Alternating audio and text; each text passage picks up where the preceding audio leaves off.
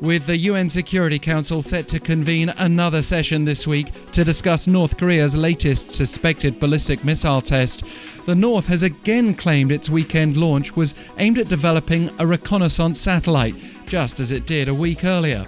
State media claimed the country's National Aerospace Development Administration confirmed the reliability of various satellite systems. South Korea's military noted on Saturday morning that the North had fired a projectile from the same location in the Pyongyang area as its previous launch, amid concerns it may be preparing to test an ICBM, or intercontinental ballistic missile, for the first time since 2017.